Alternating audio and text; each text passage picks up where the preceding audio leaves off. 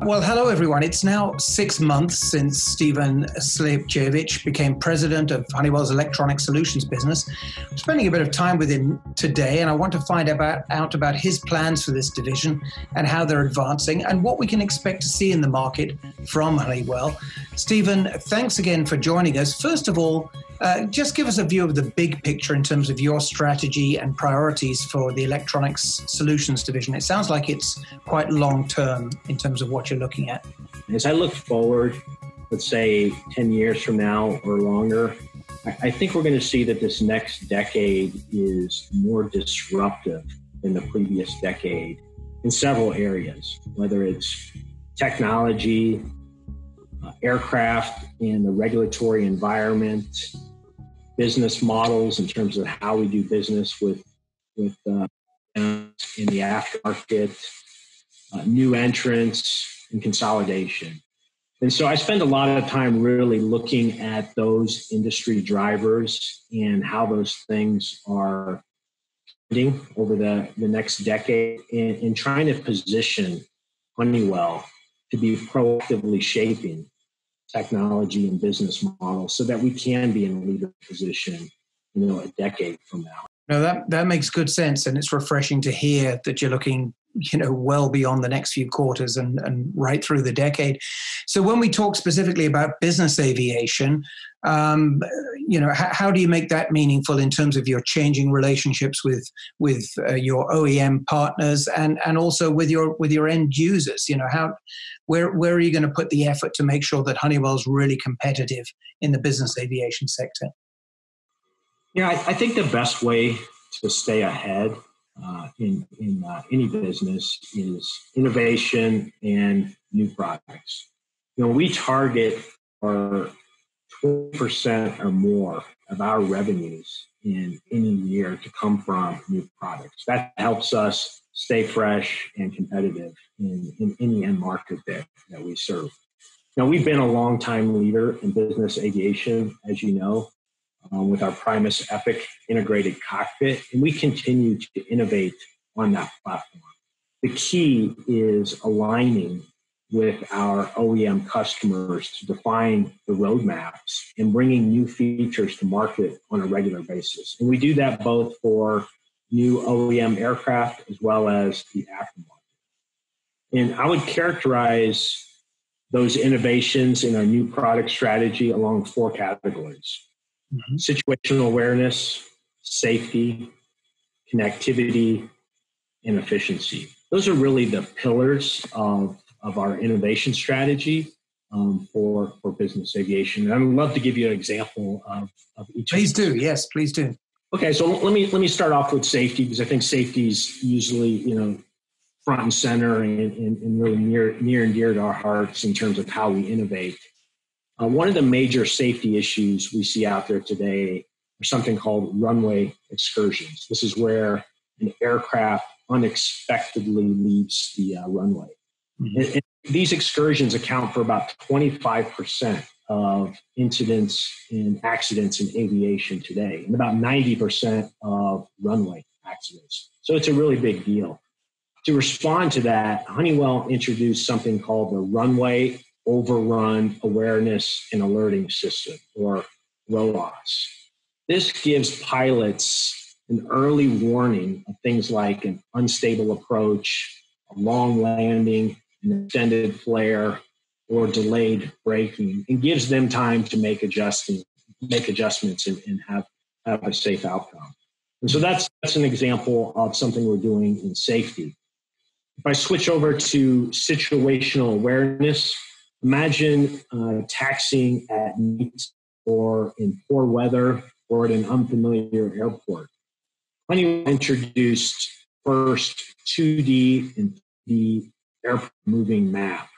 And this gives enhanced safety and situational awareness to the pilot by providing them information on runways, taxiways, signs, pavement markings. So when a pilot lands, we transform their primary flight display into a 3D taxi display and give them a very intuitive view of the environment they're in. So that's how we address situational awareness. That's also obviously a major safety enhancement. Mm-hmm. You think about connectivity, operators are looking for affordable ways to get data and off the aircraft in real time wirelessly. So we responded by developing a aircraft data gateway, ADG 400. It's a new product. It helps operators to optimize their flight plans by integrating with their maintenance software. And they're also to receive flight plans in chart databases anywhere in the world.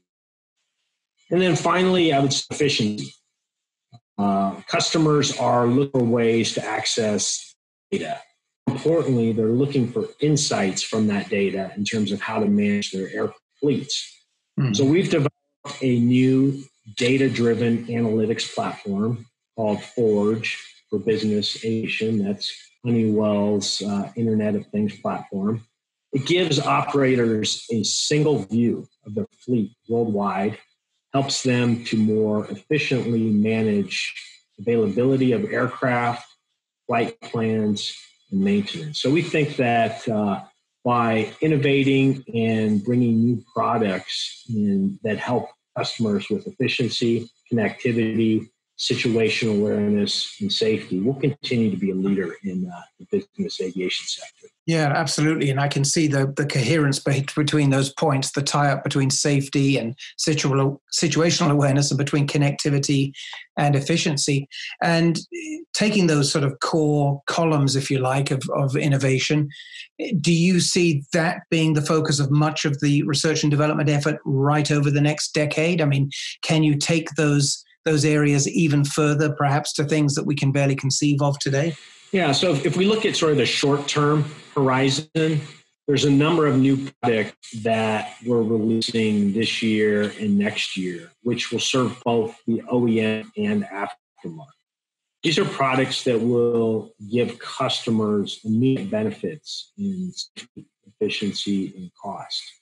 So a couple of examples. A new weather radar called the RDR 7000. It's a fully automated 3D weather radar.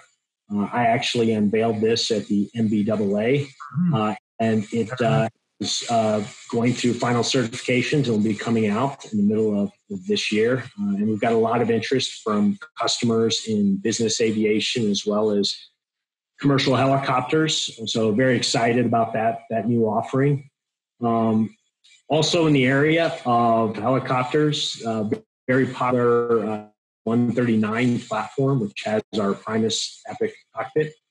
We have a new upgrade coming out that provides really unparalleled situational awareness of terrain, obstacles, and landing zones in all phases of flight, independent of any weather conditions. So we're really excited about that. And then, one other example I would mention is we've had a project we've been working with Airbus on a new integrated cockpit, which will modernize the flight deck for their A300 aircraft, which is a popular cargo aircraft. So those are examples of things that we plan to introduce, in the next year or so. If I shift over to maybe a midterm horizon, a little bit far out, but not too far. Two major priorities. One is in our connected flight management system, a connected FMS. And the other one is our compact fly-by-wire. Let me talk about the connected FMS first. This is really our next evolution of our industry-leading FMS product line. It makes use of a broad set of real-time information before flight, during flight, and after flight. And it's a platform that's enabled by connectivity between the aircraft, the onboard FMS, as well as data hosted in the cloud.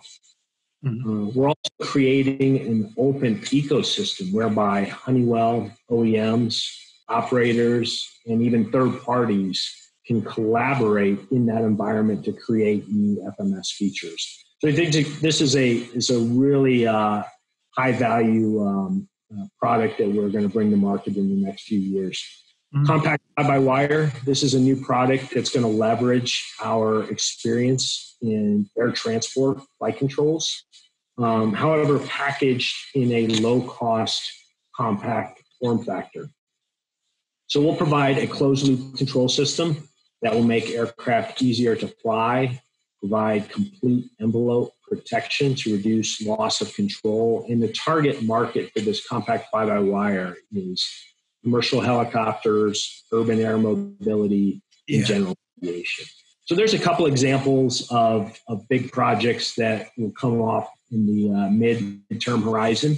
And then if I kind of shift to the future, what's sort of the art of possible, and we look to the back end of this current decade and even beyond. You mean? Yeah, that's right. We see a need for simplifying the flying experience. Sometimes we refer to that as simplified vehicle operations, path towards single pilot operations in some segments, and ultimately full autonomy as well. The cockpit of the future for Honeywell is going to leverage the breadth of our entire portfolio that I described earlier.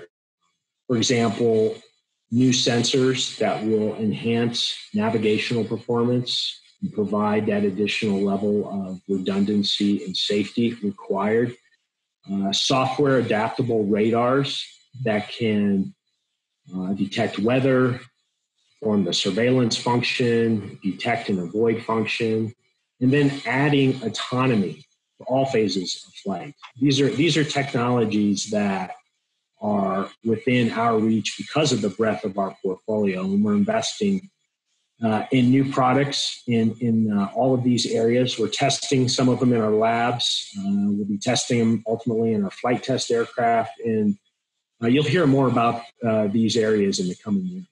Yeah, interesting. And by the sound of it, you're making these technological journeys with your existing customers in the case of that new flight management system, but also talking to people pioneering new aircraft like the urban air mobility sector, which is quite active at the moment. Some of the areas where we're investing heavily today is how we incorporate artificial intelligence and machine learning into our software platforms. We think that's going to be a real important capability as aircraft become more autonomous and have the need for enhanced safety. GPS denied navigation is a big focus area. LiDAR, air data systems, and then a number of technologies which integrate all of our systems to create flight autonomy. So I'd say those are really the key areas of early technology development where we're investing, and we think will help shape the market needs and over the next decade. Thank you. That's fascinating. And then just finally wrapping up on safety, Honeywell's been a big advocate of your enhanced vision system technology, potentially as an alternative to head-up displays. How do you feel about your prospects for getting FAA to change requirements for non-head-up display solutions? Is that still something that's important to you? It is, but here's how I would answer that. We're focused really on the software side, our proprietary software, synthetic vision and combined vision systems, which combine synthetic vision with enhanced vision systems. That's where we're focused. One of the challenges we see with enhanced vision system sensors is the limitations they have, in certain atmospheric conditions or with range. Additionally, we look at some of the airports in the U.S. and Europe that are transitioning from incandescent to LED lighting. And that actually is a big challenge for being able to see the lights for some of the sensors like infrared. So what we're focused on is the onboard software piece and how to enable lower minimums like synthetic vision guidance systems. And we did a successful proof of concept program in synthetic vision guidance systems with the FAA and EASA, where we demonstrated through flight testing and simulation minimum performance requirements. And then subsequently, there was some certification guidance that was released that doesn't limit the display requirement to head up or head down for, let's say, Cat 1 ILS with a 150-foot decision height. So what we're doing is we're continuing to work through the industry committees to define those requirements that extend the capabilities of our synthetic vision guidance system. Yeah, excellent. Well, thank you for that. I do appreciate that. And thank you for going into such detail as to where your plans are leading you. It's good to hear that, at a time of crisis when many of us can't look much beyond the rest of this month, that at Honeywell, you really are thinking long term in terms of both how to improve the viability, the sustainability of the industry, and indeed its safety. So, Stevan, thank you very much for your time. I appreciate that, and very best of luck with all those plans. We'll catch up with you again on those if we may sometime. Great. Thanks, Charles. Nice chatting with you. Thanks for watching this AIN video. Please like, subscribe, and share it if you've enjoyed it. Also, visit AINonline.com for all the latest on the aviation industry.